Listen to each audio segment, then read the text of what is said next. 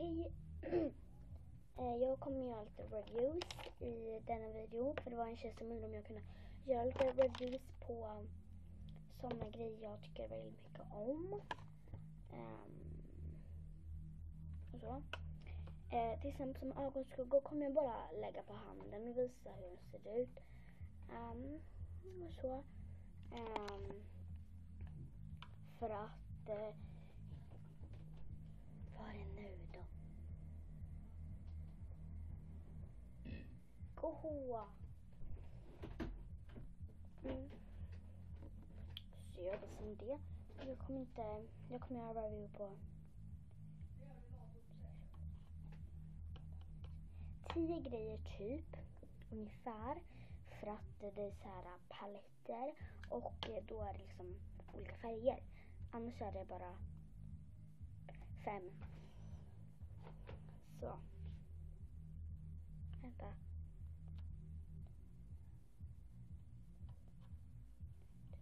Elva grejer är det då.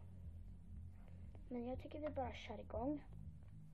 Då har vi först och främst detta puder. När jag säger rouge.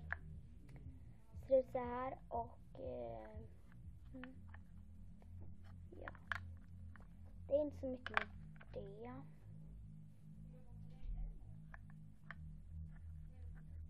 Ja.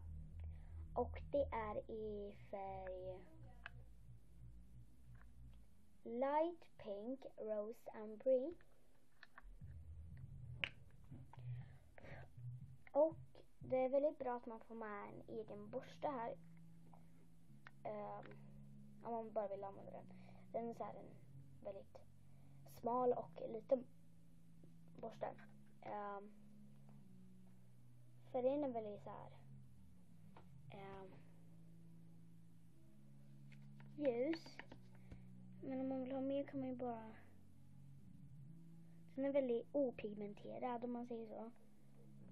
Eller så, inte opigmenterad, men den är väldigt bra. Men man behöver inte så mycket på borsten. Om jag tar lite på borsten här nu. Det här räcker till en kind.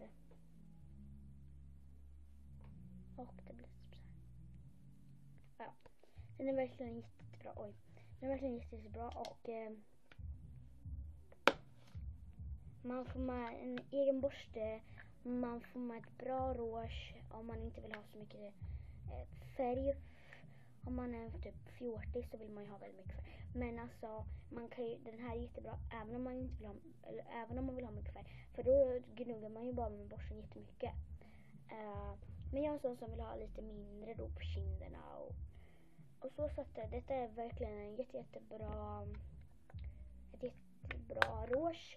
Litet och praktiskt. För att man får med en borste också. Gå då. Nu kan vi ta en mascara. Då kan vi gå in där med mina ögon. Jag har ingen mascara på mig nu. Men jag ska bara visa lite på handen då. Detta är ingen vattenfast. Och det här är nummer 125 Tanned Black. Och sen är det... För det är en guldig mascara här och en svart. Så först har man den och sen den. Så först ska man ha en svart mascara och sen ska man ha en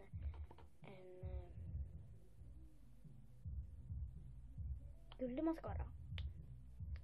Jag ska bara visa liksom pigmentet på dem.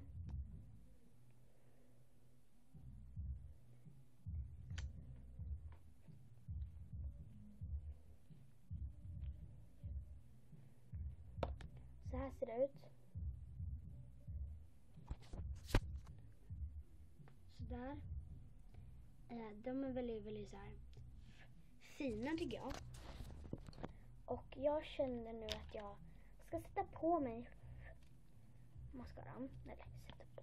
Jag ska ta mascara på detta öga. Så.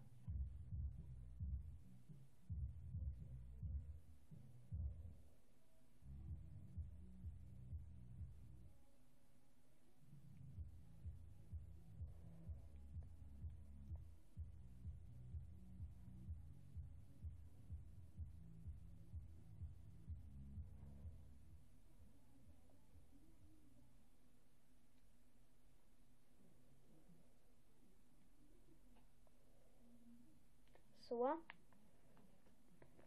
Nu ska ni få se hur det blev. Ta lite mer på mitt. Så här ser det med mascara ut och så här ser det med. Alltså ni ser liksom verkligen skillnad. Och jag skulle vilja ta lite guldig mascara över och se om det blir någon skillnad. Alltså med färgen.